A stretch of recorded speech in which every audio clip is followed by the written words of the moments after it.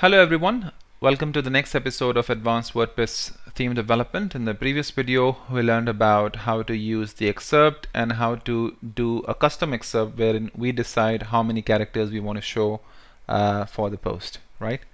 Now the next thing we want to do is have a read more after this. So once we have some of the content showing, after that we want to show the read more.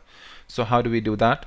So what we'll do is we'll create a function again over here inside of our template tags, and we'll name this function as Aquila excerpt more, and it takes a parameter called more in case if you want to have some extra text added next to it, you can do that.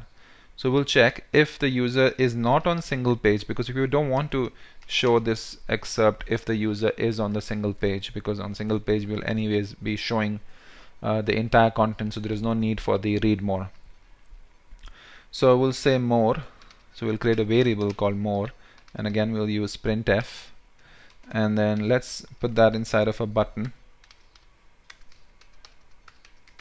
opening and closing tag of button, and then inside of the button we can have an a tag, anchor tag.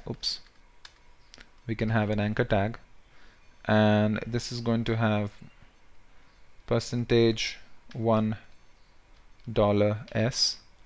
This is where we'll put the URL of the post, which will be permalink, and then $2$s, which will have the read more text.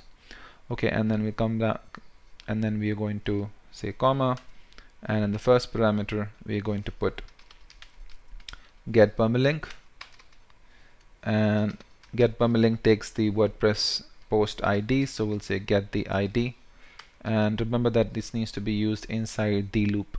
Okay, and comma, and then translation function read more, and then Aquila.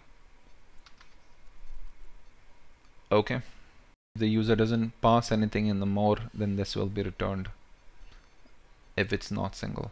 Okay, and on single page nothing will be returned. Alright, so let's just return more, and what we're also going to do is we'll give this some of the classes. So I'll give it a class, and I want to get some margin, so margin top 40 pixels. This is a bootstrap class. I'll give it a btn info class, which are the bootstrap classes. Even for the anchor tag I want to give some of the classes. So for this we can have Aquila read more, and then text white. The link should have text white. Okay, so if you've got that, so basically the href will be replaced by the href value will be replaced by the permalink, and this text is going to be returned by the read more. Okay, and then finally we return the read more, and all we have to do is just call this inside of the entry content just below the excerpt, and then we'll just echo it out. And now if I refresh it, congratulations, you've got the read more. Awesome. So we have the read more. Also, if you click on the read more, then it just takes you to the single block page. Currently we don't have anything on that, but yes, it does. And this takes you to the author page. Again, currently we don't have anything on the author page, so just serving from the default index.php, and you can see it's only serving the post by the author imranhsayed.